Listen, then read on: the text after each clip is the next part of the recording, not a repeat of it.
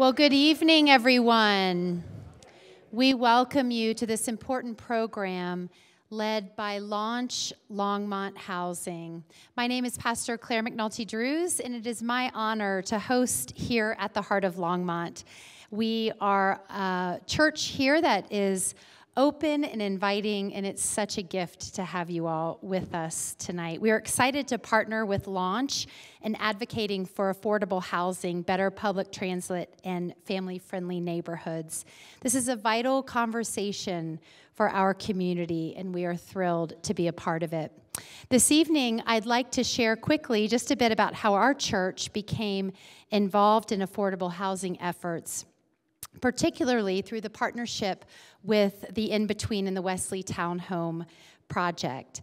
The initiative started as an idea, a dream, really, and today I'm proud to say it is well on its way to becoming a reality. But before I tell you more about that project, I want to lift up one particular scripture that I keep on the forefront of my daily life that comes out of my particular faith tradition. And that scripture is that we are our siblings' keepers. It is a belief that we have a moral responsibility toward one another. We are not isolated entities, but rather members of a community. And we share a collective responsibility for the well-being of others. So that's why I personally, as a faith leader, feel so strongly about this particular conversation. So back to the project, we recognized that our north parking lot exceeded our needs. If you ever take a look at that parking lot, it's huge. And exploring how to use our resources more effectively, we saw an opportunity to make a difference in the housing crisis here in Longmont. So with unanimous support of our church leaders, we decided to donate up to an acre of land to the In-Between. The goal is to develop affordable housing for families who are struggling to make ends meet. As many of you know, affordable housing is a critical issue here in Longmont. It is well documented that our city, like many others, is grappling with rising housing costs and a growing number of families experiencing homelessness. The Wesley Townhomes Project aims to address this need by providing a small community of homes. We will have 11 units where families with income below 40% of Longmont's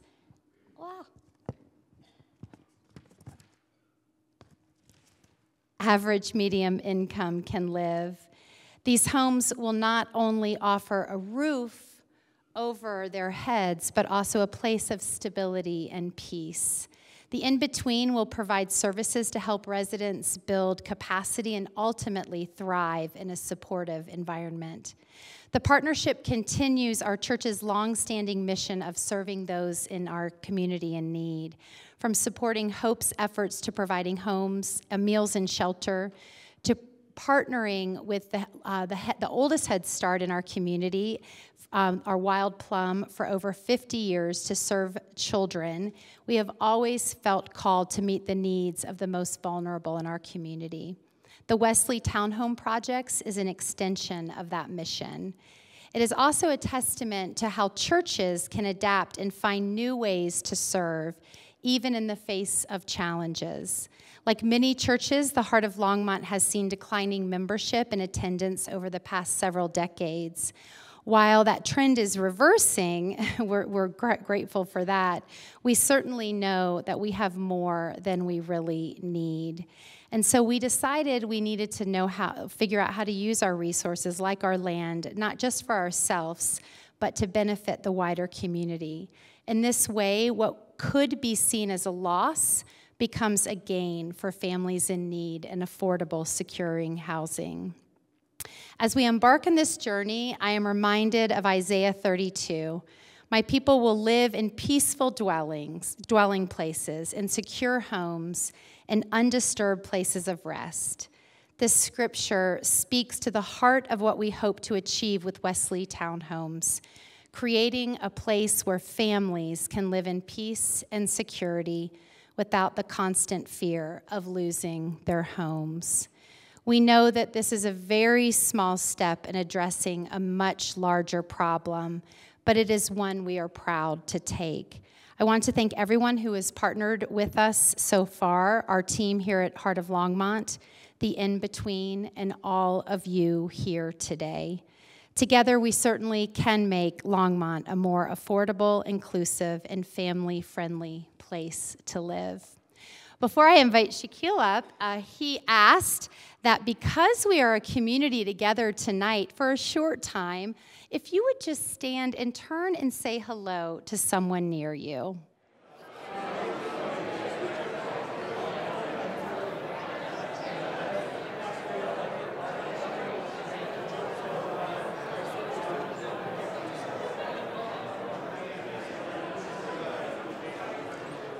Thank you, everyone, and thank you for being here.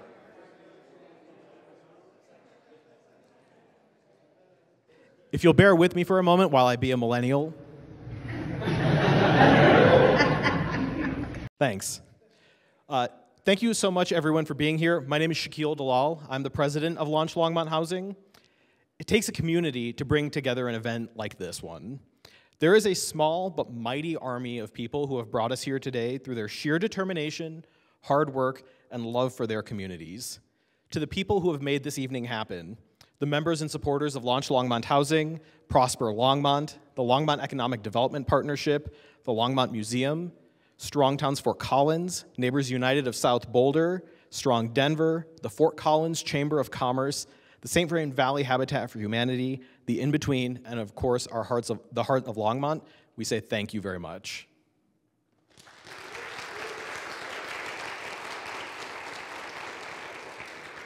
After tonight's event, please stick around in the lobby to talk to tonight's speaker and some of the amazing people and organizations working in our community to make housing more affordable and who work to make events like this happen. I'd also encourage you, while you're doing that, to walk up to a stranger, introduce yourself, and begin the creation of another kind of community. Because while most of us don't know each other, simply by virtue of our mutual attendance tonight, I know that we have something in common. I believe that the cities of Colorado's Front Range can be great places to live, work, raise a family, and grow old. I dream of walking into a corner grocery store and seeing people of all ages and all walks of life who are my neighbors. I want to listen to the laughter of children playing in the street because their parents aren't worried about them getting hit by a car. I hope for a future where my kids not only want to stay here because it's a cool place to live, but they can afford to.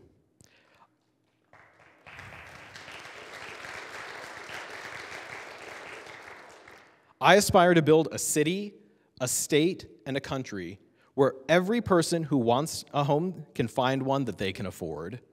And I think that you want that too. We have the power to do this. We don't need anyone to be elected president or governor. While change on the state and federal level can make this easier, it's no substitute for local action, which is where most of the choices that impact people's lives really happen. All of us who live in the cities of Colorado's Front Range can do this ourselves, one city at a time if we must. The cost of housing is a choice. We can choose to lower it. Chuck Marohn has long been a champion of the power of small-scale action to create dramatic improvement in people's lives. Since founding Strong Towns in 2009, he has described and documented the ways that you can profoundly improve people's lives with as little as a few lines of paint. The Strong Towns ethos is focused on small-scale local action. To quote, "Step 1, humbly observe where people around you are struggling.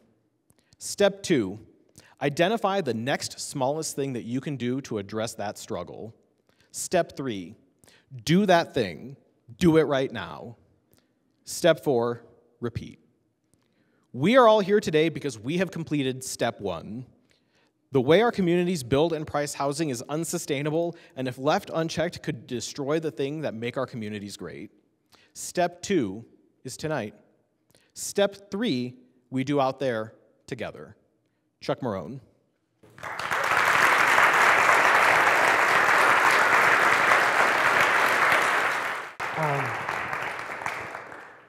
Thank you. That was beautiful. thank you, everybody, for being here. It means a lot to me to be invited here to your city. It means a lot to me to be invited into this space. I am very, very inspired by the work that this parish in particular is doing to build housing. It takes a lot to look at yourself and say, hey, we can live our faith. We can practice what we preach, in a sense. And I'm just really, really humbled to be here. I have to say, I've been treated grandly today. This is a very nice city with very nice people. I had my glasses broke on the way here. I've got this brand new set of glasses, and for some reason they just fell apart. And if I take them off, I can see that you're all there, but you have no expressions, and now I can see you. I went to Pearl Vision over by, if I were to describe this for people here, what would I say? Is the only Pearl Vision in town, I'm guessing? Maybe? Edge of town. I went to Pearl Vision, all right? I walked in, and the manager came up to me and said, can I help you? And I just gave him my glasses. I said, I'm from out of town. I have this emergency. And he said, just sit down. I'll be right back. And he went in the back room. He fixed my glasses. He came back. They were better than when I had them originally. He tightened them all up and made it work perfect. He gave them to me, and he said, no charge for this. This is something that we do here. It is those kind of little things that mean so much. And so I just want to say thank you. Thank you for the invitation. It's very, I'm a Catholic. Catholics aren't allowed to stand up here like this. So I've been invited to speak in enough churches, but it takes me a while to get used to this. You all are looking at me, but I'm looking at love, faith, and hope, which is written on the back, which is a kind of a beautiful way, I think, to think about what we are called to do and what we're doing here tonight. So let's get started. In our country, we're having a really fascinating, would be maybe a generous way to say it, we're having a conversation about housing. And when we ask people, I do a ton of travel, big cities, small towns, everything in between. When we ask people, is there a housing crisis? What we get is yes, there's a housing crisis. Yes, it's kind of universally agreed. There's something broken, there's something wrong with housing in this country. But when we ask people, all right, to solve this problem, what direction do housing prices need to go? And the answer is pretty split. There's part of our society that says housing prices, to fix this problem, housing prices need to go up. That would solve our problem. We need housing prices to go up. There's another part of our conversation that says, to fix this, we need housing prices to go down. My guess, my surmising, just by the crowd here tonight, is that we probably have a predominance of people who are in the second category. But I put this stat up because I want you to recognize that there are a lot of people in the first category, and they're in first categories for very rational reasons. We have two housing conversations going on in this country right now. Two separate conversations. One is about housing as shelter.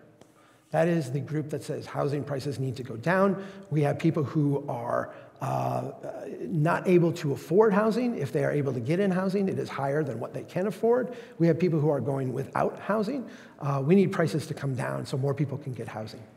There's another conversation around housing that has to do with housing as a financial product, housing as part of an overall financial system, housing that sits in its many derivative forms, mortgage-backed securities, derivatives on those securities, hypothecations, bets on those things, that sit at the heart of every bank, every local bank, every regional bank, every national bank in the country.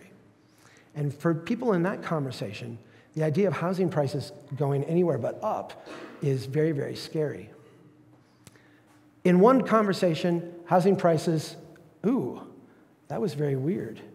For some reason, my animations are not working, which is a problem. No. Okay. We'll do this the hard way. It's all right. If you can fix that, you can change it on the fly, and I'll keep going. If you can't fix it, I'll make it work because I'm a professional, right? In one of our conversations, housing prices must come down. In another one of our conversations, housing prices cannot be allowed to go down. This is the essence of the housing trap. This is the place that we are in. We can't go left, we can't go right, we can't go up, we can't go down. Every direction has serious, serious consequences. And the feeling that is expressed to me most often about housing in this country, particularly as we talk to local leaders, people who care deeply about this, people who want to see things change, there is a feeling of abject helplessness that is communicated to me quite often. This problem seems huge. It seems beyond us. Even when we look at our own regional housing studies, they'll say things like, well, you're building 5,000 units a year and you need to have 50,000 more built to meet affordability ratios. It just seems like an insurmountable problem. If I do my job here tonight, you will leave without a feeling of hopelessness. You'll leave with a feeling of there are things we can do to make this better. I want to get a little bit, let's say, geeky with you about the way we finance housing, because a huge part of this story, and a huge part of the story that we don't really talk about that often, is the impact of how we have changed the way we finance homes. If we went back 100 years ago, many of us don't realize that a mortgage at that time was very, very different than a mortgage today. In fact, a mortgage today would be unrecognizable to anyone 100 years ago or anywhere in all of human history prior to that period of time. If you were going to get a mortgage in the 1920s, you had to have a 50% down payment. You had to come with cash for 50%. The bank would lend you up to half of what your house was worth. They would then lend to you, not in a 30-year mortgage, they would lend to you in a short-term product, something that would be like a 3-year or 5-year with a balloon payment on the end. You weren't going to pay principal and interest, you were going to pay interest only. And so at the end of 5 years, the idea was you would either have saved up some money, you could pay it down, borrow less next time over, or you would pay it off, like you've been able to, buy out your mortgage, or most likely you would roll it over into another interest-only loan. The reason that we did it this way, or the reason that banks did it this way, is because it is really, really risky to lend over a long period of time.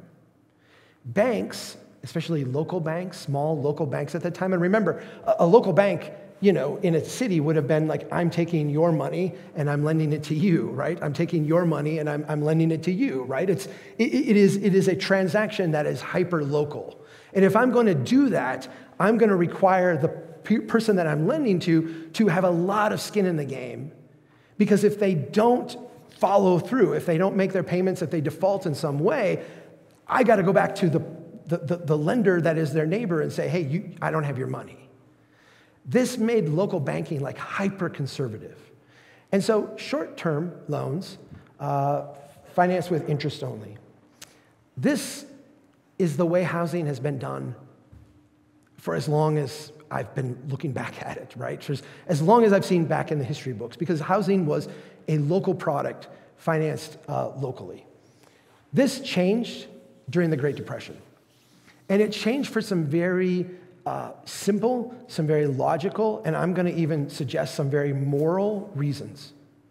I want you to, and I don't have the animation here, so let's see if it does. Nope. Oh yeah, it does. Okay. I think I did this one with different slides, so this one is foolproof. You've got a really great, what do you call your job? Tech support, tech person? I don't even know, you've got AV tech. You've got a really cool AV person at this church. So, yes, very cool. Yeah, I do this stuff a lot, and so being able to walk into a place and have someone who not only knows what they're doing, but is there, ready to help, get it all set up, it is really cool. So let's say that you had a house, you had a mortgage, you've got a 5-year mortgage with a balloon payment on the end, And now we go into the Great Depression, and what happens to housing prices? Housing prices go down. At the beginning, there is an animation here that's missing, but it's okay, I'll walk you through it. At the beginning, you have the home value, and half the value is the amount that they would lend to you. After your home drops in value, the bank is only going to lend to you half of that new value. This is what you owe. This is what the bank will lend you. Your house is worth less. They're going to lend you less. And so this is what they require from you in cash to refinance your loan in the middle of the Great Depression, when unemployment is over 25% and people are struggling to get by. What happens if you can't come up with that cash? Yeah, you lose your house, right? You get foreclosed on. And what does the bank do with your house when they foreclose on your house? Do they keep it and like throw block parties and stuff? No, they have to make their money back. And so what they do is they put the house up for sale. What happens when you put a house up for sale in a declining market? Housing prices go down even further. And then what happens to the next person who comes in to refinance? They need to have even more cash. Their house gets repossessed. It is what economists call a deflationary spiral. As prices drop, more and more people who could afford to make the payments, people who could afford to continue to stay in the house, people who had equity and were dedicated to staying there, were, for no fault of their own, getting kicked out of their homes and losing their wealth, losing their abode. At the beginning of the New Deal, one of the things that FDR's administration did in the first 100 days is say, we have to stop this deflationary spiral. The first thing they did, they went to local banks and they said, look, if you have someone in foreclosure, don't foreclose on them. Don't kick them out. We will buy that loan from you. So we'll take that loan over. The federal government will. This is unprecedented. This has never been done, right? We'll take this loan over from you. And then they turned around to the homeowners and they said, all right, we realize we got a little bit of a pickle here. How about we refinance that for you over 12 years? So we'll make the payments lower. We'll make it easier for you to stay there. We'll refinance it over 12 years. Don't worry. Let's make all this stable so we stop prices from going down. They then went to homeowners and they said, all right, we will refinance it over 12 years. Let's extend that to 15 years. Let's make it 20 years. And when we make it 20 years, instead of making it an interest-only loan, let's make it a principal and interest loan. So at the end of that 20-year period, you actually own the house outright. No more rolling over the loans and all that kind of volatility. Let's do it that way. They also said, all right, local banks, you want 50% down. How about we do 40% down or 30% down? And I know that creates extra risk for you. So what we're going to do is the federal government's going to provide mortgage insurance to make sure that you can make that loan with some degree of confidence. We want to make sure that you can make that loan, and if something goes bad, the federal government will, in a sense, come in and make you whole. We also established an organization called Fannie Mae. Fannie Mae was designed to help local banks write long-term loans. And by long-term loans, I'm going to say, from a local bank's perspective, risky loans. I'll explain why the risk is there in a second, but the idea was we want you, local bank, to do something that you don't want to do. You are willing to write short-term loans. We want you to write long-term loans. And if you follow the requirements that we're setting up, if you have a certain amount down, if you can credit that these people are worthy borrowers, if you can, and I'm going to have a side note here, this is where redlining comes in, if they are in good neighborhoods, if you meet all these requirements and check off the boxes, we, the federal government, will buy that loan from you whenever you want to sell it. Fannie Mae will do that. So if you get 3 years or 4 years down the road and you need some liquidity because something else has gone wrong in your portfolio, there's a market for that loan. Don't worry, you can always unload it as long as it meets these requirements. What this did is it stopped the downward spiral of home prices. It allowed people to stay in their homes. It stabilized the market in the Great Depression in one of the most tumultuous times in our economic history. And I'm going to say this, and I don't generally speak in these words, but I think it is an important thing to say in light of what I'm going to talk about next. I think, personally, that this was a moral thing to do. It's hard for me to go back and look at this situation and identify something in 1932 to 38 that we could have done dramatically different to solve this problem. Now,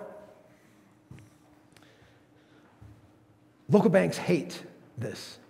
They do not like borrowing short and lending long. It is incredibly risky. This slide generally does not have all the stuff in the background. It just says, borrowing short and lending long is risky, and then I unveil the federal government steps in to make that less risky for banks. But let's deal with the first part first. Why do local banks not like to do this? When I say borrowing short and lending long, that is kind of an inside finance lingo kind of way. Let me walk you through what that means. When banks borrow short, what are they doing? They are collecting deposits from you. And what can you do as a depositor in a checking account or a basic savings account? You can, at any time, call your loan. You have lent the bank this money. You can go in an hour later and say, I want my money back out. That is the shortest of short loans. What does it mean then to lend long? It means to take that short-term money and lend it out over a longer period of time. The longer the period of time, the more risky it is, because the more chance that something will go wrong. If a bank is paying, let's say, 5% interest rates, which I know sounds insane today, but just roll with me for a minute. This used to be normal for you millennials, for you younger people. Banks used to pay this thing called interest. It was really wild. Let's say the bank will pay you 5% interest to put your money on deposit there. They would then go out and lend it to someone at, let's say, 7%. That 2% difference is the way the bank makes their money, right? And if it's a good loan and they pay it off, the bank does really well, right? That's how the banks make their money. What happens if we have a bout of inflation and inflation climbs? What do people demand when inflation is high? They demand higher rates of interest. I'm losing money every month due to inflation. If I'm going to lend you money, I want a higher rate of return to make up for that loss. And so now interest rates go from 5% to, let's say, 8%.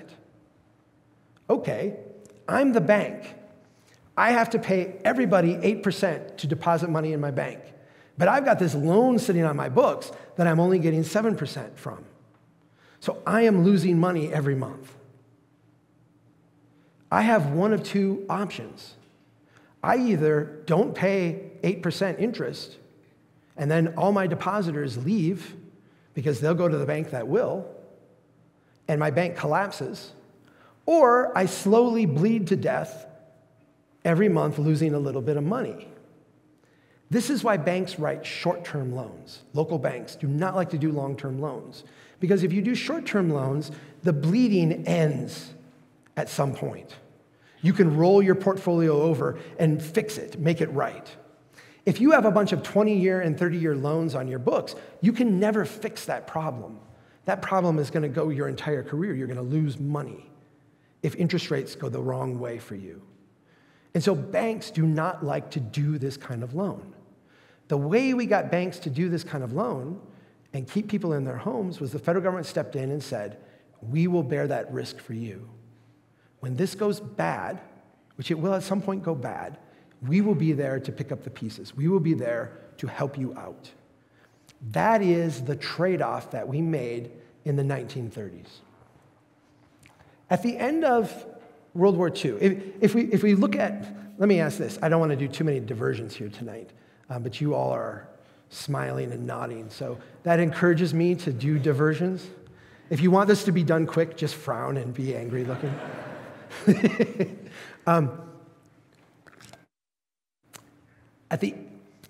Let me ask this question. What is the thing that got us out of the Great Depression? Yeah, we're taught in like junior high that it's World War II, right? Which is an insane notion. If you just have that like insight, you recognize how much of our cultural vocabulary is defined by economists and economic thinking. Hey, we're out of the Depression now. Yay, happy times are here again. Tens of millions of people dead, rationing of, daily needs. We're going to take millions of people and traumatize them by shipping them over to take part in this war. We're going to draft all these other people to build things that are not useful just for blowing up. This is not like good times. But if you're an economist, World War II was awesome because it solved the Great Depression, right? Okay, I hope you recognize that like a twisted way of thinking, right? It's a very warped way of thinking. Yet, as the war was coming to an end, the economists around FDR started to freak out. You have Paul Samuelson, who was the chief economic advisor to the president, say this in a memo, like if this war ends today, we're screwed. Like we're gonna have the greatest period of economic dislocation the world has ever seen. If we demobilize and bring these millions of troops home, and we shut down all these industries of war and send everybody back home, we are just gonna go right back into the middle of the Great Depression. There is nothing different about our economy today than there was 10 years ago. Is that what happened? Of course, that's not what happened, right? We all know what happened, right? We have the gift of hindsight. What happened is we took all of this industrial capacity we had as the only major power not decimated by war. We took, the world's gold. We had the world's reserve currency. We took all of that might. We were pulling more oil out of the ground than Saudi Arabia. We literally were the richest country by leagues in the world. And we took all of this capacity, including, by the way, having a culture that had been united in a common struggle. I think that's important to not overlook the cultural aspect of this. We took all of that capacity and we redirected it into building a new version of America. A version of America that would give us grow economic growth. And from a housing standpoint, what we recognized was that all of the tools that kept housing prices from plunging would work really well if we just had them flipped around the other way. We could make housing prices go up with these same exact tools. And so this is what we did.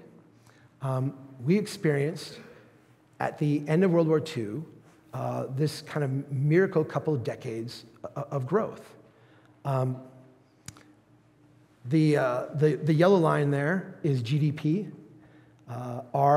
In the 2 decades after World War II, we had the most aggressive period of growth that our economy's ever experienced. Our federal debt went up slightly from historically high levels at the end of World War II. At the end of World War II, we had more debt than we had ever had as a country, debt per capita, debt per GDP, at whatever ratio you want. But because our growth was so aggressive, that debt to GDP ratio went down. This is where the adage, grow your way out of debt, comes from, because we did it in the 2 decades after World War II. Another diversion, because you're all still smiling. I don't know if you know this, but we are in an election year. I'm going to say something, and I want you to, if you know you are a very partisan person, I want you to try to dial down, like resist the temptation to have a knee-jerk partisan reaction to what I'm going to say next, because I certainly do not mean it in a partisan way. I remember back in 2016, which was another presidential election year, when we had 2 candidates running for president who were of similar age. And I remember listening to both of these candidates, and they both were sharing to us a vision of what they saw the potential of America being. One of those visions was centered around Ozzie and Harriet-style families and blue-collar jobs. Another one of those visions was centered around a federal government that could do expansive things, right? Could expand Social Security, could expand Medicare, could be kind of a helpful assistant in growing an American dream. And I realized as I listened to these two candidates that what I was hearing was them suggesting to us that they wanted to recreate the two greatest decades of their life, which was the 2 decades immediately after World War II. We nostalgize this period of time today because it was such an astounding success coming after really 15 years of deep, deep, deep hardship. Here's the thing that is part of this story that is rarely told. The idea here is that we grew our way out of debt. And again, if you are an economist, particularly economists worried about government policy at the federal level, we grew our way out of debt. If you are an economist or a human being who looks at things from a broader perspective, you realize that we didn't grow our way out of debt. We simply shifted our debt from the public balance sheet to the private balance sheet. We fueled this couple decades of growth by having the private sector take on astounding levels of debt. Mortgage debt grew by over 1,000% in these 2 decades. As we built homes, as we created that version of the American dream that we still talk about. This is less cool without the animation because I do these one at a time, but let me do it in macro and in total. Because really what the story of post-war, and this is an index called the Case-Shiller Index. It is a tracking of home prices over time. What you see in this index is that we had a very successful couple decades after World War II as we went and tried this new experiment, this new way of building America, a new version of American life and living. You saw that it was very easy for us to see substantial gains. If you go out and buy a home, you are, in a sense, financing all of the people who laid out that subdivision, put in the road, put in the sewer and water, built the house, designed that, did all that. When someone comes and buys that home from you 20 years later, what they are buying is a liability.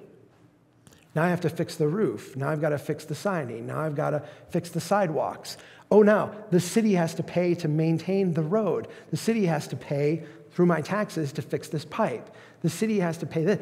It is a great financial boom in the first generation. In the second generation, the costs start to weigh. And this was the first book at Strong Towns that we put together, was all about the imbalance of those costs. How as we grow as cities, we get all this cash and all this benefit, but we take on this future liability. And the future liability is so much greater than the money we bring in. As we go on, what we see over and over and over again is this kind of dance between housing as shelter and housing as a financial product. With housing as a financial product growing and growing and growing with every iteration. The first iteration here, I call it the first inflationary bubble, is a period of time where the economy started to sputter. This was really at the end of that first initial blast of suburban-style development. The liabilities started to come due, and the economy started to sputter. We lowered interest rates. We reduced down payment requirements. We extended loans from 20 years to 30 years. We made the payments go over a longer period of time. We did a bunch of stuff to, in a sense, juice the housing market and get housing going again as a way to experience a repeat of the 20 years we just experienced. If we can get housing going and we can get building and we can get doing stuff, we can create jobs and growth and economic development and everything will be great. We had a second bubble. We ultimately got into a period where fraud became kind of a mechanism for us to, in a sense, juice the economy in the short term. We ultimately ended up in the early 2000s with what has been kind of commonly agreed to as the subprime bubble. This period of time where I use the term fraud for the S&L bubble. In the S&L bubble, there were actually people who went to prison. Again, millennial, so quaint. People go to prison for fraud. It's so 1980s, right? No, but, there was plenty of finger pointing of fraud, but not any convictions for fraud in the subprime bubble. I think what is interesting to note about this are really two things. The first one is not evident in the Case-Shiller index, but it underlies it. And that is this: every single one of these iterations involved us having a national panic and conversation over housing. We were writing reports in the 1970s about how there weren't enough homes, home prices were too expensive, people were being left behind. The same things we're writing today, our think tanks were writing back then, right? And every time we responded to them by making it easier for people to borrow more money. We had 30% down payment requirement. Now it's 20% down payment. Now it's 10% down payment. Now it is a 5% down payment. How about 2%? How about no down payment? How about you actually borrow more than what your house is worth? We've gone on that journey together, right? We've also done the lowering of interest rates. Every time there's any kind of economic upset, we lower interest rates. We make it easier for people to, again, pay more for a house. If you can afford this much money, monthly payment, and interest rates are low, you can buy this much house. If interest rates are high, you can buy this much house. Your payment is the same. And so when we lower payments, what we do is we make it easier for people at this much to pay more for a house. We make housing prices go up. We have been dedicated in each of these iterations to juicing the housing market. And we couch this, right? We say we're making housing more affordable, we're making it more accessible, we're having an ownership society. Democratic administrations have ways of talking about this. Republican administrations have ways of talking about this. But the commonality of them is that they are all coming up with ways to allow people to leverage more debt in order to pay more for housing. The other part of this that you do see in the Case-Shiller index is the result of that, right? Each of these iterations is greater than the next, in a sense. I know we're in a state where you experience snow, so I can describe this experience we have in Minnesota, and you will understand. When you're driving on a snowy road and you lose your way a little bit, you are trained to not overcorrect, right? Because if you overcorrect, what happens? You skid the other way, and then you skid the other way, and pretty soon your car is just spinning around. In an economic sense, we see that happening. The correction, the overcorrection, the overcorrection, the overcorrection. After 2008, it felt like maybe things would change, right? We had been through what was a near-death experience for our economy. Again, millennials, I love picking on you.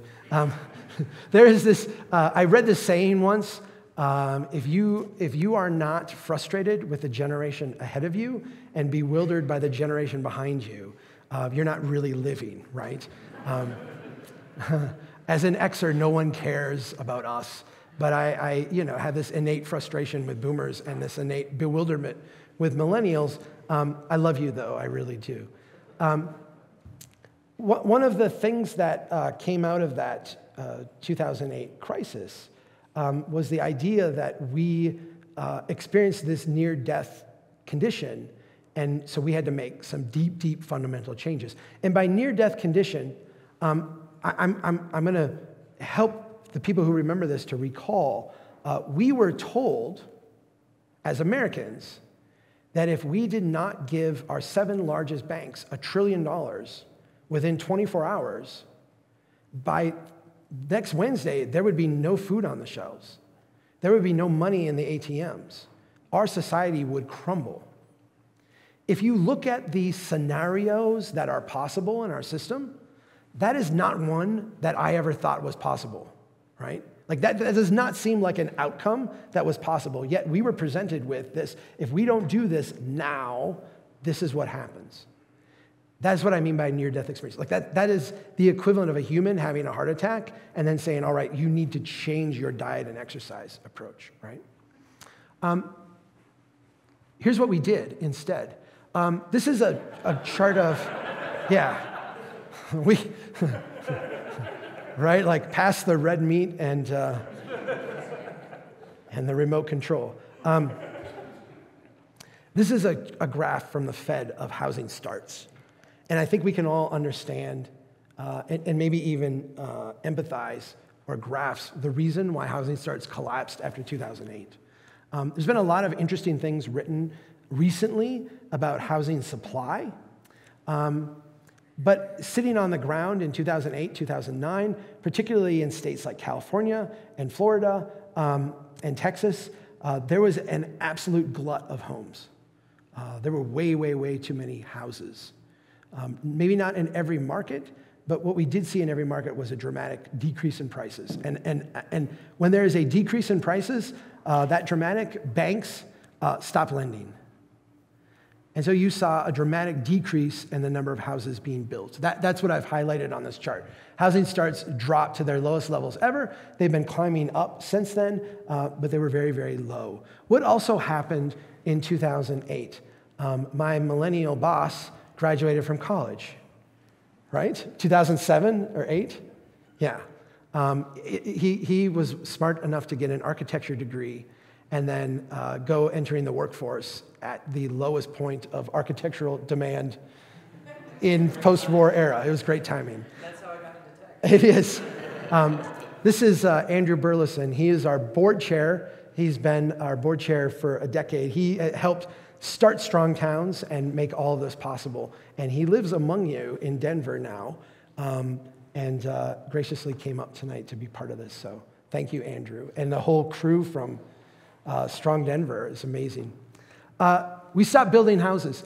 At the same time, and again, highlighting, the millennial generation reached the age where they would start buying homes. Here's the fascinating thing about millennials. Baby boomers, we all recognize as a huge generation, right? My generation, the Xers, much, much smaller. That's why you guys don't think of us very much. Millennials is the echo of the boomers. Again, really, really huge. And so all of a sudden, at a time when this huge generation was kind of emerging into adulthood, where you would normally rent a house, buy a house, start, propagating all that fun stuff, there were no houses. There were no houses being built. There were no houses being under construction. There was no way to get a loan. This was like a really, really difficult time. Simultaneous with that, we had this financial problem. And let me explain the financial problem, because I've kind of glossed over it, but I want to get to like the heart of things. In the 1970s, as we were kind of undergoing one of these cycles, we created Freddie Mac, which is in a sense, competitor to Fannie Mae. They would buy loans from local banks, allow local banks to make these long-term loans, take them off their books. We also created an entity called Ginnie Mae. This was kind of a specialty thing to do something very, very similar just for qualifying loans. Ultimately, we allowed Fannie and Freddie to buy non-qualified loans, to buy like weird financial instruments. It became very weird after a while. But they became more and more kind of a private entity with government support and backing. In the 1970s, they began this process of doing mortgage-backed securities. A mortgage-backed security is impossible to understand and very simple to understand. So I'm going to give you the simple version, recognizing that, like in a true financial sense, these are really, really complex things. But in a big picture sense, what you are doing with a mortgage-backed security is you are buying a bunch of mortgages, bundling them together, and then cutting it up like a stock and selling a share of that to different people.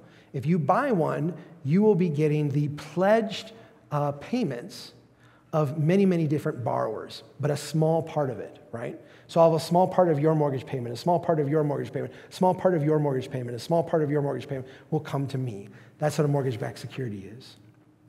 By the time we get to the subprime crisis, two big things had happened. The first one is that during one of these kind of bubbles periods of time, one of the ways we juiced the housing market is that Congress passed a law saying If you buy a mortgage-backed security that is rated AA or higher, as a bank, you can use that as your reserve as if it were a treasury note. Banks are required to hold stable reserves. And so we said, if you buy a chunk of the American dream, part of the housing market, this bundle of mortgage-backed securities, you can use that for your reserve instead of a treasury note, which is supposed to be like the gold standard, quote unquote, the gold standard, right?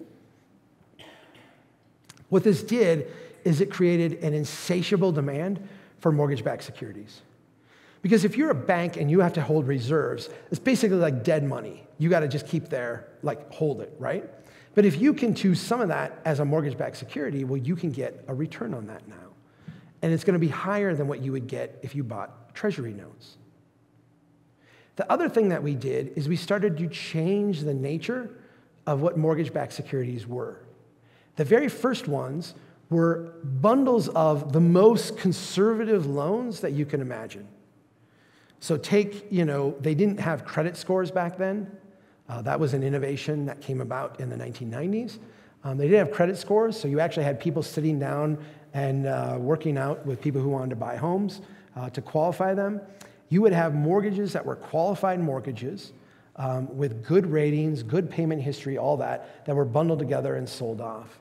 By the time you get to the subprime crisis, you have not only mortgages that have very, very high-risk borrowers kind of hidden within them, and we could do 2 hours on how that came about, but you have hypothecations, like derivatives of these things. Mortgages became such a crucial part of our underlying banking system that we couldn't create enough of them. In other words, there weren't enough people to take out loans that we could turn into mortgage-backed securities. And so what we started to do is make these things called synthetic mortgages. You have a mortgage, and we would just say, here's a copy of your mortgage, and then let's place bets and stuff on that. This is stuff beyond my capacity to fully understand. I think it's beyond almost everybody's capacity to fully understand. This is kind of the wildest gambling. So you have this thing that is the stability, the foundation of our banking system that has now turned into kind of the most wild west of financial products. Ben Bernanke in 2012, looking at kind of the aftermath of this crisis and seeing we can't do this mortgage thing because we can't get people to buy homes. Prices have to go up. If prices stay down, this is like undermining the whole system. What do we do? And the quote came from a speech that he gave as Fed chair, where he said, with home prices falling and rents rising, it would make sense in some markets to turn some of the foreclosed homes into rental properties. There's a big debate today, 2024, over the influence. What is the influence level of investors versus non-investors? This is something that is deeply contested by economists. It's also deeply contested by housing advocates for a whole variety of reasons.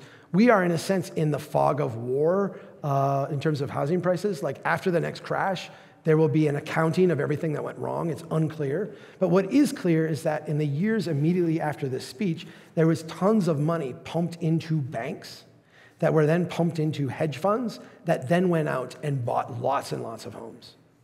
This was something that was not possible even in the 1990s. It was impossible for a hedge fund in Connecticut to run 1,000 rental properties all over the country. You kind of had to be local to do that because you had to go check on things and da-da-da-da. But with the advent of computers and databases and all, the iPad, you can send someone out to take some notes. Being able to do that in a systematic way became very, very easy. As easy as credit scores made making loans, right? Here's where we're at today then. Oh, I do get to do the thing. So we have a couple inflation bubbles. We have an S&L bubble. We have a subprime bubble. And let me be clear. There's really is no, I'm going to say this in an absolute, and I shouldn't say it in absolute. I have not run into an economist who is not willing to call 2000 to 2008 a bubble. We colloquially, as just normal people, we think of it as a bubble. If you listen to financial news, they talk about it as a bubble. We look at it in retrospect as a bubble. We use this term bubble. Here's where we're at. Oh, that was horrible. My slide didn't work. It's okay. I will describe what happened. Subprime went down a little bit, not even to the S&L bubble line. It went down a little bit and then went up. And you can see where it says housing RE, that word is recovery. That's where we're at today, way up in the upper right, housing recovery, way higher. You might ask the obvious question, how do you recover to a bubble? I think, again, if the world wasn't run by economists, if our vocabulary and our common way of speaking wasn't so dominated by economic talk, we would be questioning that. We wouldn't call it a recovery, because it's actually insane to say, that was a bubble, and now we're higher, and this is a recovery. Recovery to what? Like, that doesn't make sense. Yet this is where we find ourselves today. So here's the question I want you to struggle with. For a long, long time, we've had this belief among us that when someone bought a house, that someone was the customer and the house was the product. I think if we go back to the Great Depression, if we go back to the first kind of generation of suburban expansion, what we see is that that was largely the case. But today, we've reached this point where it's no longer what is the product, it's really more who is the product. The product here is not you buying a house, it's someone buying your mortgage. When you buy a house, what you do that is invaluable to the economy is you create a piece of paper, a mortgage, that can be sold off, bundled, securitized, hypothecated, bet against in many, many, many different ways, and in a sense, fuel what we look at today as growth in the economy. When we recognize this, we have to recognize a related fact. Making it easier for more people to borrow more money, to pay more for housing, is not the answer to our housing crisis. It's actually the problem that we're trying to escape from. When you listen to, and I'm going to say this, and then this will sound partisan, and I really, really, really do not mean it this way, because I used to talk about this before my governor was the vice presidential candidate. But I'm from Minnesota, so I'm talking a little bit in-house, out of house. I don't mean this as a reflection on my governor personally. This is a broad policy that we see in many, many states.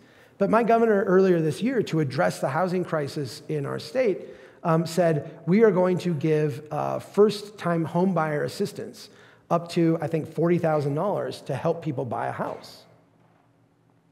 Now, I'm going to say, I get where that comes from.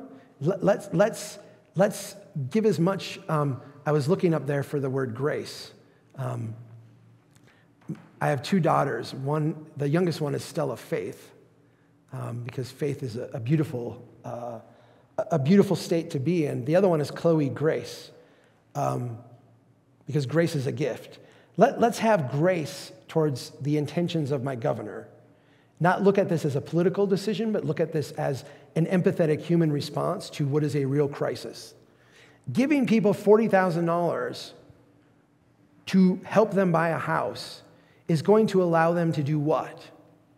Pay $40,000 more than they otherwise would be able to.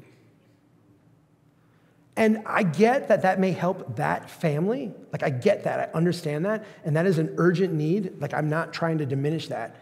But that is going to hurt every other family that is having difficulty getting into a house. That actually does not solve the problem. This, since the 1970s, the late 1960s, early 1970s, and really since the Great Depression, is how we have tried to solve our housing problems. We have run out of being able to use this successfully to do that. And let me give you one other thing before we go on. 2 weeks ago, there was an article that came out written by a high-profile economist who made the case that what we need right now, and this was a person who has worked in housing advocacy for a long time. I am not questioning that they care deeply about people who are struggling, because the work that this man has done has been all in that field. How do we build affordable housing? How do we get people into houses? Compassionate person. His central argument was that it is now time for us to roll out at scale the 40-year mortgage. 40-year mortgages would allow people to spread that payment out over a longer period of time, allowing them to afford today's higher housing prices. The way I would say that is making someone a debt slave for 10 years longer, forcing them to pay practically interest only for the first decade of their mortgage, would allow them to pay more for a house than they otherwise would.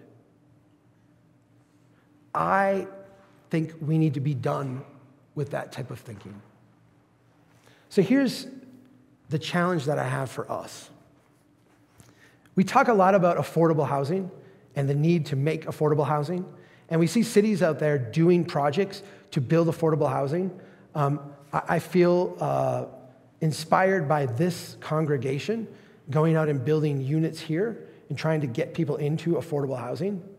But let's step back and recognize,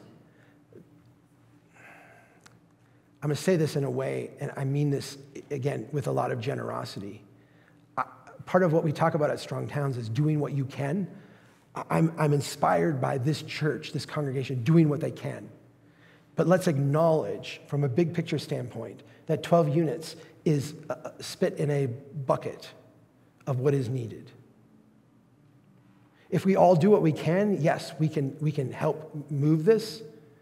But the idea that we can continue to build affordable housing and have that somehow solve the problem is, again, one of these things that is a fallacy. We can look at the numbers and see the problem is too great. So are we trying to make affordable housing? Are we trying to build affordable housing units? Or are we trying to make housing affordable? Is our goal to actually go out and build housing that would be quote unquote affordable within this marketplace where all housing prices otherwise are climbing to unaffordable levels? Or is our job here to make housing affordable? I think we have to have a serious conversation about how we get out of this housing trap, how we get out of this spiral and start making housing affordable. Good night, everybody. Just kidding. We're going to talk about how to do that with the remaining time we have. To make this switch, I want you to look at these and recognize that these today, in 2024, these are financial products. Secondarily, they serve as shelter, but primarily they are financial products. The single-family home is a fantastic financial product. You can create a mortgage on it. That mortgage can be standardized with other single-family homes in different geographies around the country. If I say I own a single-family home that's 4-bedroom, 3-bath, this size lot, that can be standardized with other houses across the country. It can be sold off, bundled, securitized, go through that whole process. This is a fantastic financial product. There's a massive amount of market for this product. On the right, you see a typical 5/1.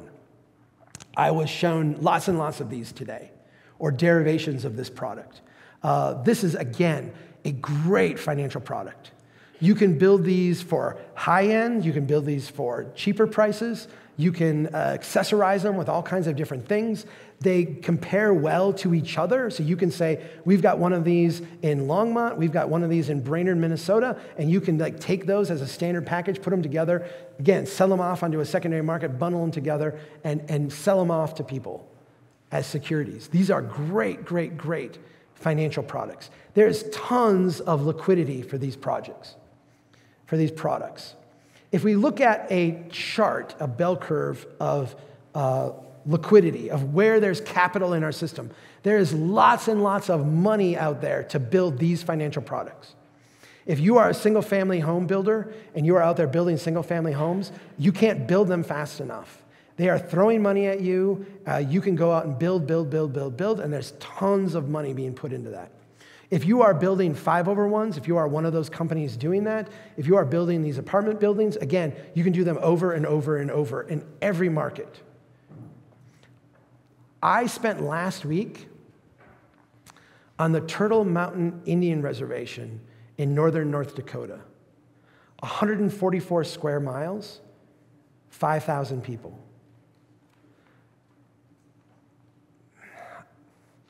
It was tragic and beautiful at the same time.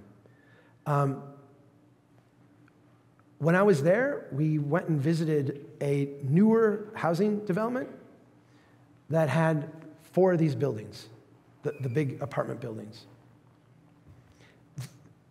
This is not a place, 144 square miles. Like, get your mind wrapped around that. This is huge.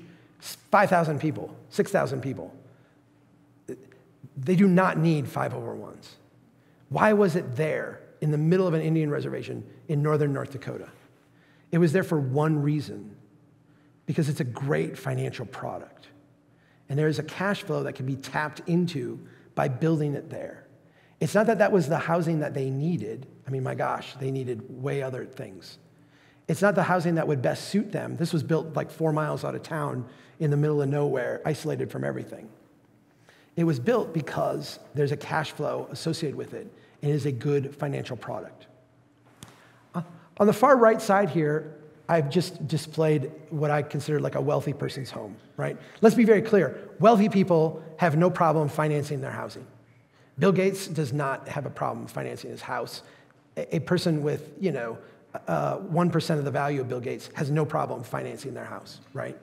We don't worry about that in the spectrum. The end of the spectrum, where there are no financial products, and therefore no products being built in the market, is on the far low end of the spectrum. That is where there's massive demand, but in the market for housing that we have constructed, there is nobody filling that demand. What we need to do is we need to fill that demand and fill it aggressively. Let me give you kind of a sense of what that market looks like.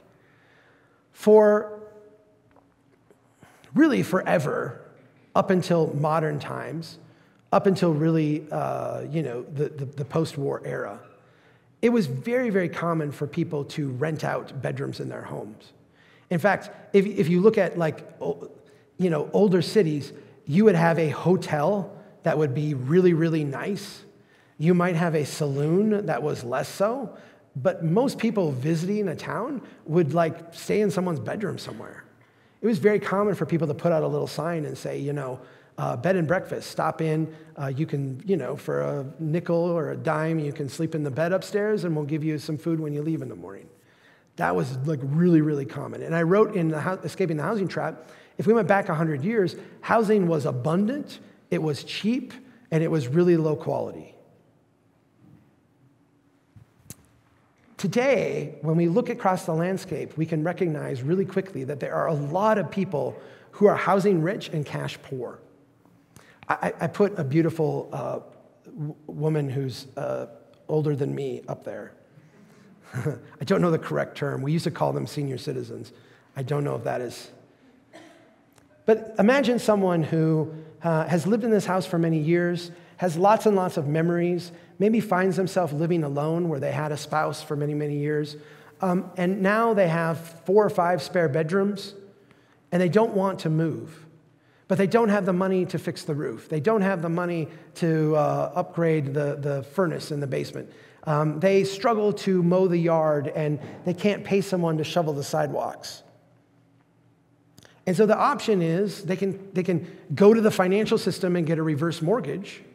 They'll sell you those products. No, thank you. They can sell and move to, the 5/1 for old people out on the edge of town. away from their church, away from their friends, away from their connections, away from the life and the memories and all that. That's what we say their options are today. The option that they would have had 100 years ago is to say, you know what, I'm going to take that one of those spare bedrooms, I'm going to put an exterior door on it, I'm going to throw in a kitchenette, and I'm going to rent it out as an apartment. We can literally do that in a weekend. But it is illegal in most cities in North America.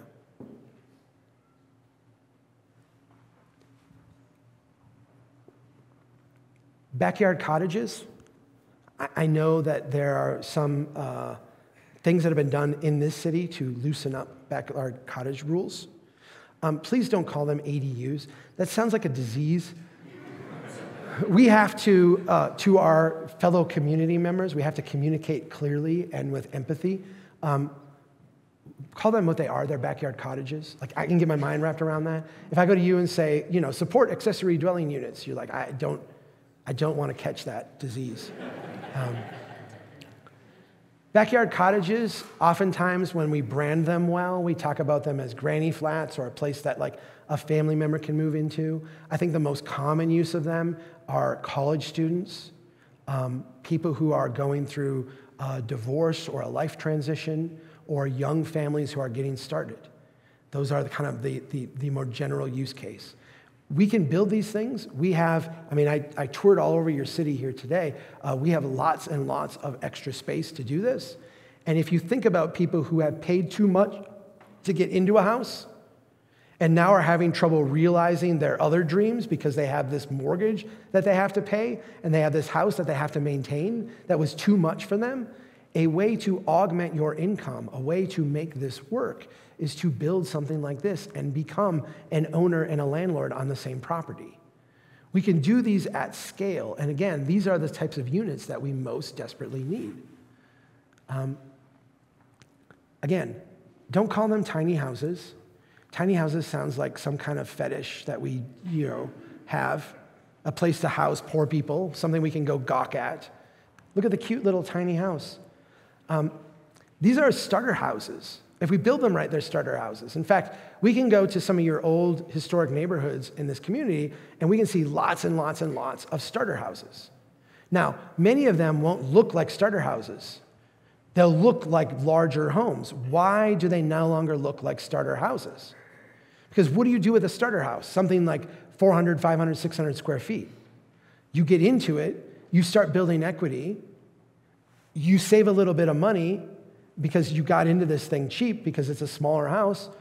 Okay, we're gonna put an addition on the back. Oh, we had a kid, we're gonna put a second story on. The neighbor's gonna come over and help. We'll go help the neighbor. This is the way we built communities. We co-created places for thousands and thousands of years. We didn't get into a bigger house than we could afford and then try to grow our income into it. We started with what we could afford and added onto it as we went. We allowed families to have stability while they were able to co-create, grow our neighborhoods.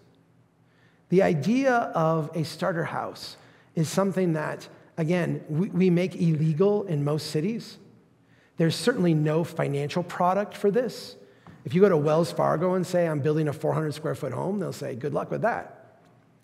There's no bundling of that on a secondary market. That's not a standardized product. And so even though there's massive demand for this kind of thing, they're not being built, they're only being built in places where they can be, like I said, fetishized.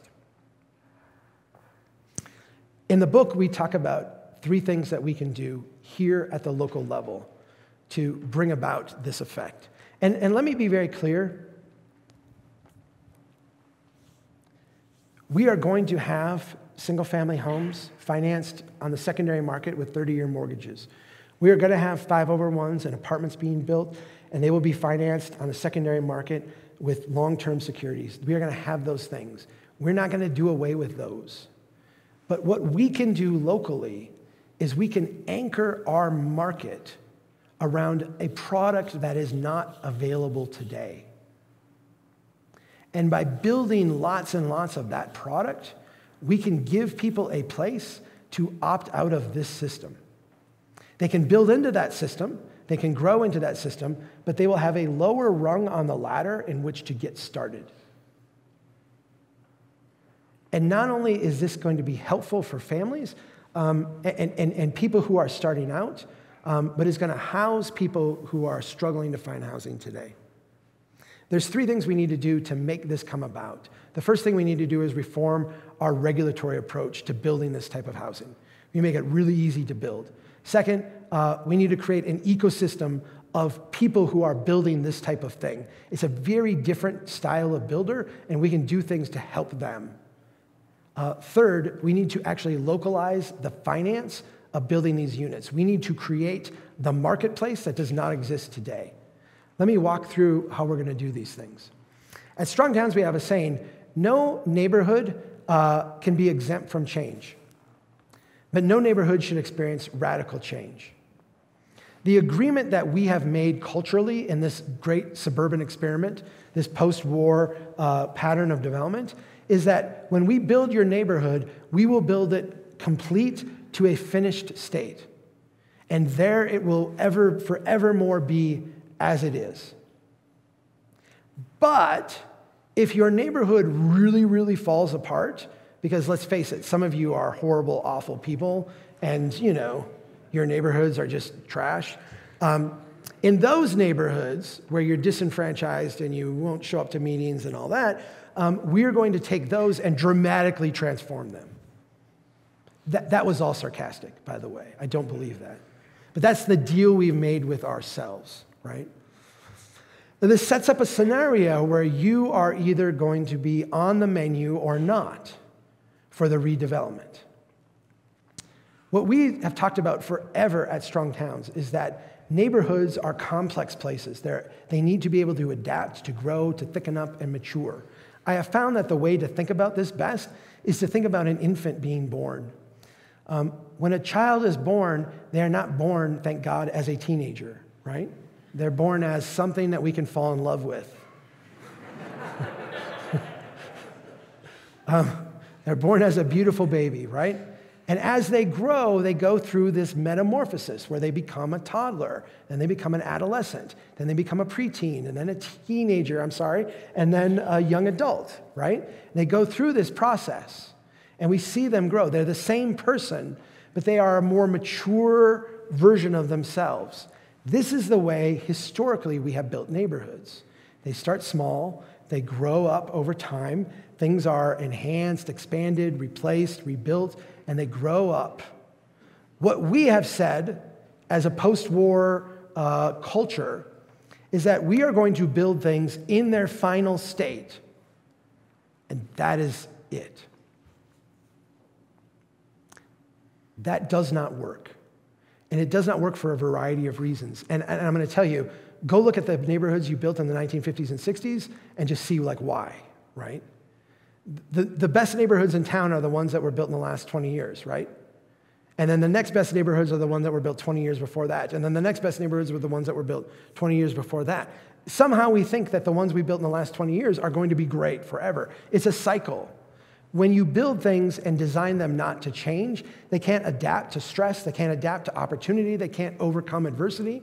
And so you wind up in a scenario where stagnation is the best option, because the only other option on the menu is falling apart. When a neighborhood falls apart, what we do is we go and pray on it. We see people of lesser financial means, people who tend to be more disenfranchised and disconnected, occupying these neighborhoods, and they become easier places to prey on. And so we wind up with the grand bargain, as some housing advocates have called it. The grand bargain is this: all of you can be NIMBYs and keep your neighborhoods exactly as they are if you shut up and stay home and don't argue about us transforming your neighborhood. What happens when we transform neighborhoods like this is we really radically distort the underlying land values. We take neighborhoods and we actually force them into decline when we do it like this. At Strong Towns, every neighborhood needs to be able to evolve and adapt to the next level of development intensity. And let me say this very clear so that all the people are like, what What does this mean for me? If you live in a neighborhood of single-family homes, there should be no regulatory friction for your neighborhood evolving into a neighborhood of duplexes. That's what it means to allow the next level of development intensity. And when I say evolve, I mean actually like easy. I don't care if you want to have 2 years of plan reviews and historic reviews and for the big 5/1 that wants to go in out in the middle of nowhere, disconnected from transit and biking lanes and all that. And I saw some of those today too. Here we built, 800 units out in the middle of nowhere. You can't bike to it, you can't walk to it, you can't get on a bus. But hey, it's high density. You have to be able to convert your spare bedroom into an apartment. You have to be able to build a backyard cottage. You have to be able to build a starter home. You've got to be able to do these simple things, convert your single-family home into a duplex. You've got to be able to do this, and the regulatory burden needs to be easy enough to where you can walk in at 9 in the morning with a completed permit application, and you can walk out by noon with a permit. If we can't make it that simple, we're doing it wrong. And I know for some regulatory people, that freaks them out. Again, we're not talking about radical leaps and changes. Go ahead and regulate the heck out of that. But the simple stuff, we have to make really easy to do. And guess what? If the old lady up the street rents out her bedroom, nobody's going to know anyway. Why do you have to have a public hearing? Why do you have to drag that person through meetings? Why do you have to make them genuflect in front of the planning commission? Why do you have to do this? You don't. This is a very, very simple thing to do. I know you've done some of this here. For those of you that are not from here, and I'm not aware of what you have done in your communities, there's a lot of different reforms that we have in the book, but the headline one, make it easy to incrementally grow, and then you have to get rid of your parking codes. Parking is the dumbest land use. It really is. Recognize that everywhere you see a parking lot, you are seeing a massive public expense in draining stormwater, providing access by a street, providing sewer and water service that are not used in any way, with no corresponding tax base or value provided. These are the greatest underutilized assets that we have, and we need to fill every single one of them with stuff, including housing. We need an army of incremental developers. There's a bunch of reasons why these very logical small units are not being built. Two of the most prominent ones is that there's no easy way to finance them. There's no real market for financing them at scale. And second, because of that, there's no one really to build them. There's lots of people who would do this work, who would be glad to do this work. There are whole cadres of incremental developers across the country who are being trained, who are doing this kind of work. But you're not going to see D.R. Horton, you're not going to be Centex Homes, you're not going to see one of the 25 major builders who are building all the apartments in the country. You're not going to see any of them doing this kind of work. It doesn't scale, it doesn't work for them. And really, quite frankly, at the end of the day, it requires someone who has a degree of love for the neighborhood. Because the payment that you will get is both a financial payment and the joy and satisfaction of being able to walk by, be in a neighborhood that you have helped to build. When we talk to incremental developers, they will talk about the payoff in that way. And let me just say something. I don't think I'm going out on a limb. We will all do crazy things for love, right? It's the first word up there. We'll all do crazy things for love. You get people who love a neighborhood, they will do crazy things, like spend their evenings and weekends building housing, right? When we think about incremental developers, you're not thinking about someone with a hard hat and a cadre of engineers and planners and what have you and architects. What you're talking about is someone who cares about a place. They often irrationally care about it. We talk a lot of incremental developers off the ledge, like you love this house too much. It's not a good project. But the reality is that incremental developers look like you. They are the type of person who are underemployed and would like to do something different. They're the kind of person who's willing to take their evenings and weekends to work on a side project. It's maybe a teacher who has summers that are more open where they can work on something like this. In fact, I've never done this before. I've never done this before, but let's do this. How many of you in this room either do incremental development projects, like these kind of one-off, one-house type of work, or would be interested in doing it if there was a way to clear the financial hurdle? Raise hands. That's astounding. I've never done that before. Man. I'm a little overcome. There are groups that are training people to do this. There's the Incremental Development Alliance, which is a partner organization of ours. It's doing great work. We've got some of this stuff on our website to help people get started. The thing that we can do locally, and we talk about this at length in the book about some of the things that South Bend, Indiana has done and some other cities have done to encourage this. The thing about incremental developers is that they are in competition with each other, but it is such a friendly competition. They are really in competition with the broader market. And what you see is that when you build an ecosystem of them, when you can get them together, get them talking, get them working together, they'll do things like, hey, I'm having trouble financing this. Oh, dude, I know a guy at a bank. Let me get you hooked up. Oh, I had this carpet layer who was horrible. Oh yeah, don't use that person here. I got someone over here. They help each other. They build up this community, and they work and transform neighborhoods in the most beautiful way. The third thing we need to do then is localized finance. And this is the one that is scary to people. And it's scary to people because we all feel like we kind of understand finance, but we don't understand finance. And we look at this and we're like, oh, this is really freaky. What we need to do today, and I am talking about local government primarily, what we need to do today is kind of the opposite of what the federal government did in the 1930s. The federal government in the 1930s came in and said, we see broken local markets. We are going to nationalize this market to make this work. What we need to do is say, we see broken national markets. We need to create a local market to make this work.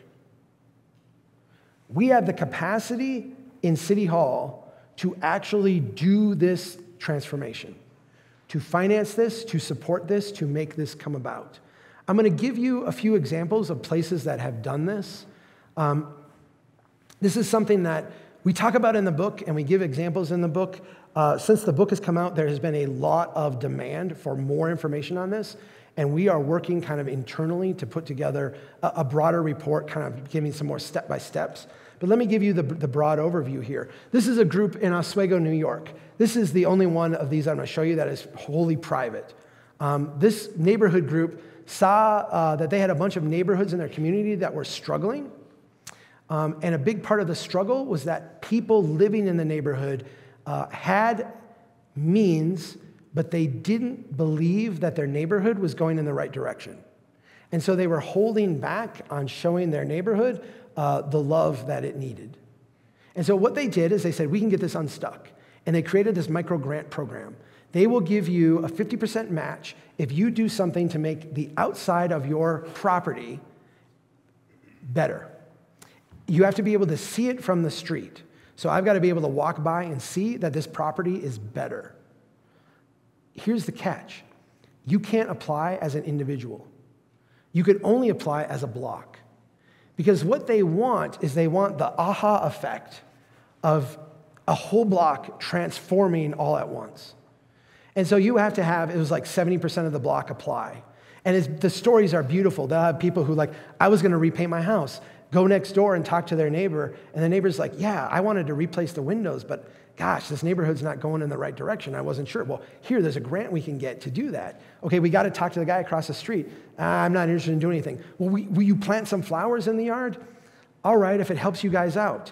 And all of a sudden, what they called a bank run on confidence was reversed with tiny amounts of money.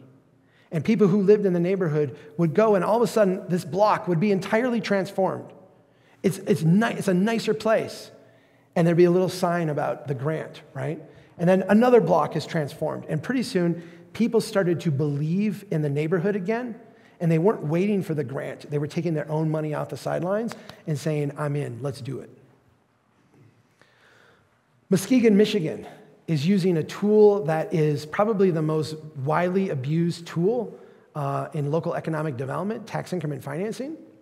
I called this the devil's tool of decline once, and a thing that got a lot of people really angry at me, but I keep saying it, so I obviously think I'm right. That was not Minnesota nice. Muskegon has taken this tool and used it for good.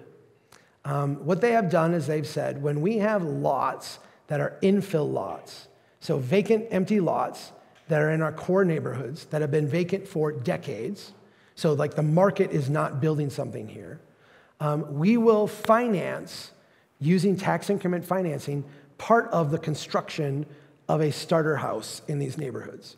They're not going to build, you can't go build a 3,000 square foot mansion. You've got to build a starter home. I think they've said between 400 and 1,100 square feet or something like that. It's got to be a modest place. And really, this is very simple how this works. When you have a vacant lot, you're paying this much in tax. When you go and build a house on it, you pay this much in tax. That difference, they're taking and applying that to a second loan that the government takes out on your behalf. So what the city does is the city goes and borrows the money. Let's say the house costs $200,000, and your tax increment financing will pay $40,000 of that. The city will pay $40,000, and you will pay $160,000 for that house. So it would be $200,000, now you pay $160,000. And then for the next decade or 12 years or 15 years, your taxes will go to paying off that loan. They have built dozens of homes in their core neighborhood this way. And the beautiful thing about it is as they're filling in their neighborhoods are getting better. So these houses are not just places to house people, but it actually accelerates upward the kind of love and energy that you're getting in these core neighborhoods.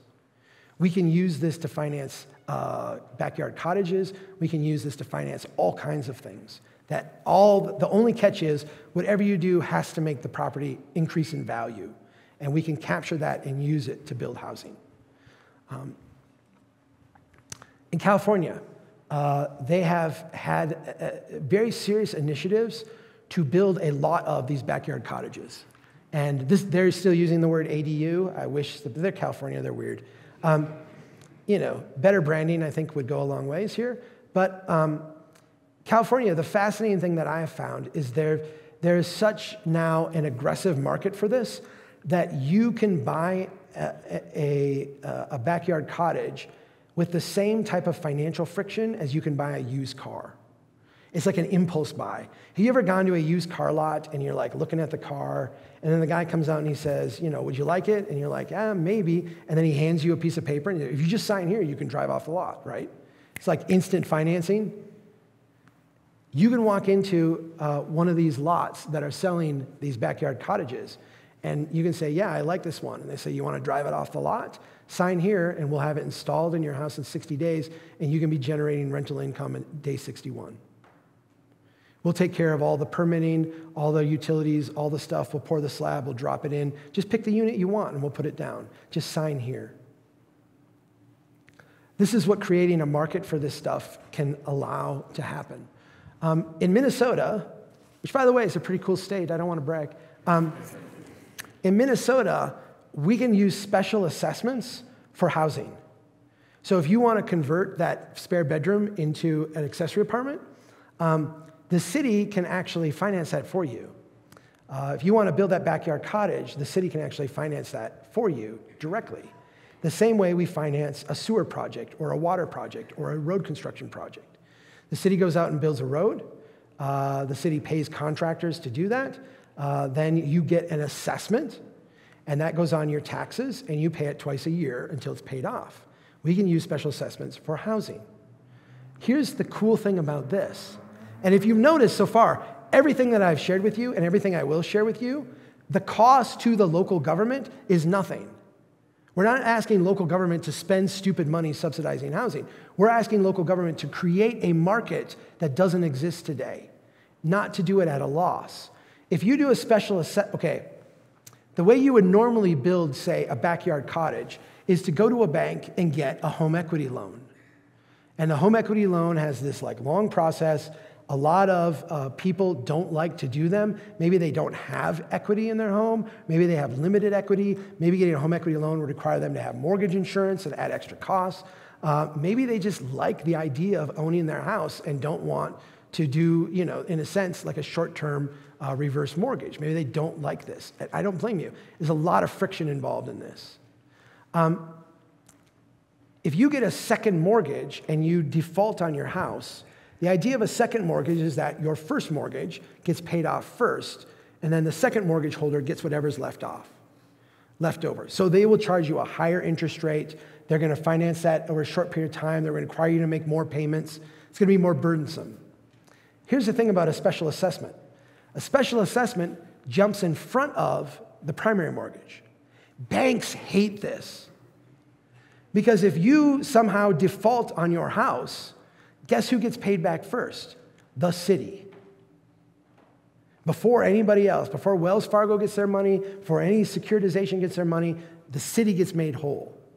I am not telling you that your city should be making dumb investments. I'm telling your city you can make good strategic investments.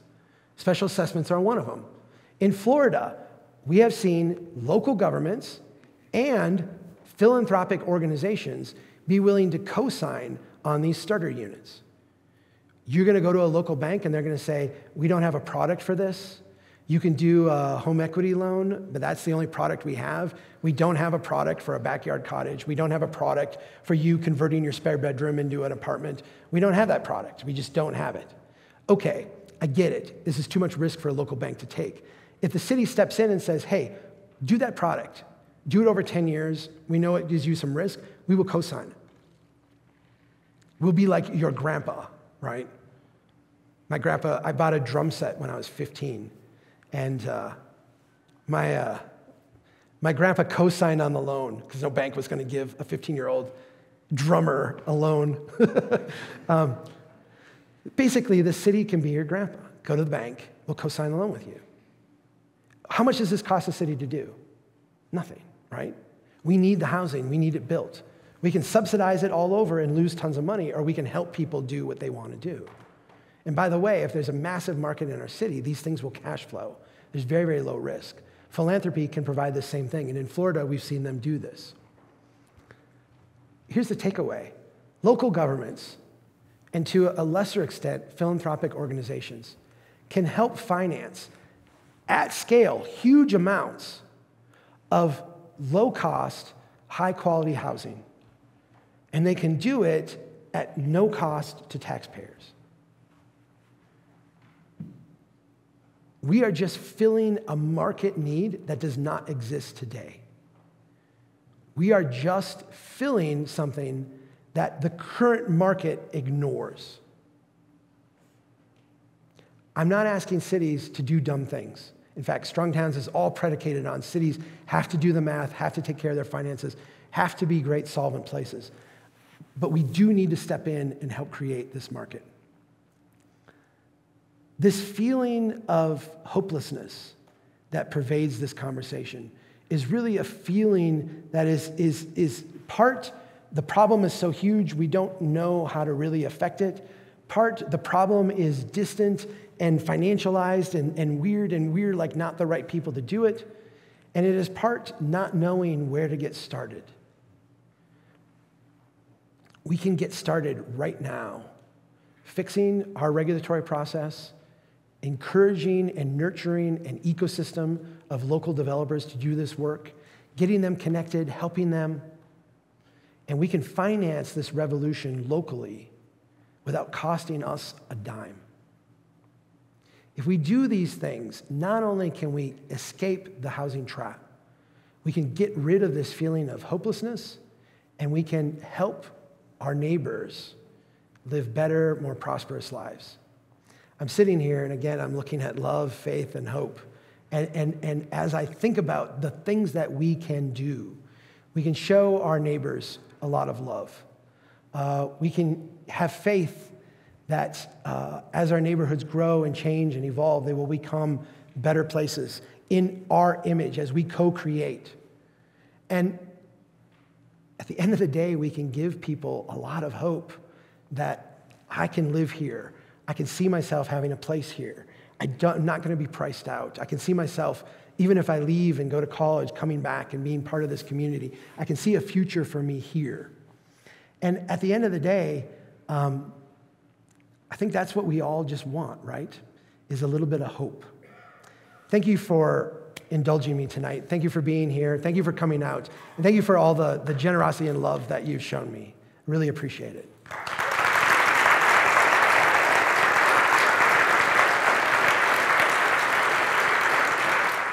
We're a little bit over time. Yeah. It's when you're so like attentive and like you smile, I like go on and on. I can do this in like 10 minutes, but when they... This was more fun, I guess. So we're a little bit over time. If anyone has, we'll take 2 questions from people who think they have something that is good for the whole audience. For anyone else who has a question, Chuck will be here to hang out afterwards. I would love to. If you want to talk one-on-one, I would love to do that. So please. And I know some of you have a couple books too. I used to be really like weirded out about book signing because I'm like, why am I this weird? I get it now, and I'm happy to sign books too. So, I'm an incremental developer. Oh, you're an incremental developer. Banks don't loan on land. Bless you. Without the land, you can't build the house or the community. Yes. So can you help me with that financing? That's very interesting. I mean, I'm going to say in theory, yes. I mean, I look at like what they're doing in Muskegon with tax increment financing, and absolutely, like the land purchase is part of it. I think that, you know, part of the I think there's 2 sides of the problem here. One is that you have created a system, and I say you, not you personally, but like we as a community have created a system that highly rewards land speculation. That is a problem that throwing money at it won't help. I do think that there are things we can do from a tax standpoint. The land value tax is something that's bandied about a lot. I talk about that in the book. I think there are things we can do to diminish the idea that outside speculators can kind of exploit scarcity in our community to make money that way. But I do think that the lowest friction thing we can do is to find partners. And those partners, from an incremental developer standpoint, will often look like people who own homes already, who are helping do things in their home. So I own a house. I would like a backyard cottage. I need an incremental developer to help me with that. You don't have to buy the land and go through that whole process. That's the like least friction approach. Please. What's your opinion of community land trusts? That's okay. I'm hard of hearing too. What is your opinion of community land trusts? I got this question yesterday from some college professors at Purdue University in Fort Wayne, and they did not like my answer. And I've been thinking about it ever since. Like, how would I word this in a way that didn't make people mad? Yeah, well, sorry. I'm going to make... I understand, I think, where things like land trusts and cooperatives, I get where they are coming from. In a massively distorted market like we have, like we were just discussing, there is a umbrella effect or a shelter from the storm that a land trust can give you, right? A cooperative model, things like that. Because we can take, in a sense, the financialized predatory aspect of the pricing and dull that, take that out of the equation. So I get the impetus behind thinking that these are really good models. I have never been in a situation where I either fought against one or recommended people fight against them. I feel like they are a response in the system. They're not my response. And here's the downside of them that I fear. And let me just acknowledge, I have the luxury of fearing, right? I have a house. I would like my kids to be able to move back to the community, but I'm speaking from a place where I'm not struggling the way a lot of people who embrace these, are closer to people who are struggling. My concern with them is that they lack long-term dynamism. They, in a sense, take the worst underlying aspect of our system, which is stagnation, and they embed it in like the actual deed, the actual like underlying mechanism of the property. So if I get down the road 30 years or 40 years or 50 years, and I find that this arrangement, the struggle we have then would say, you know, we built 10 units in this land trust. We really need to make it 20 units or 30 units or 40 units. It's in a neighborhood now that has some dynamism. We've done things great. It's moving along. That becomes the place that is stuck. That is a long-term concern. And so like I said, I don't spend my nights like worrying about it. But if we tried to solve this by having like land trusts all over the place, I think we would reinforce the stagnation that is actually underlying our problem, our core problem. And so applause to people who are, I always say, if you're bringing something to the table to deal with this problem, I'm gonna applaud you. Like, let's do it, right? I'm not gonna fight you. But if we as a community are trying to solve this problem, I think there are things that work better than others. And I would put land trust in the other category, simply because of its lack of dynamism over time. Does that make sense? Yeah, totally. You don't look angry. Thank you. Thank you for that generosity. These professors were not happy with me. I think one of them probably had a thesis or something about how great these were, and we're hoping I would affirm their thesis. So, thank you, everybody, so much. I will gladly sit and chat with people if whoever wants to talk. We hope to see you all in the lobby. There's a few organizations out in the lobby that are working to make housing more affordable in our community. Thank you again to Chuck, and thank you all for being here.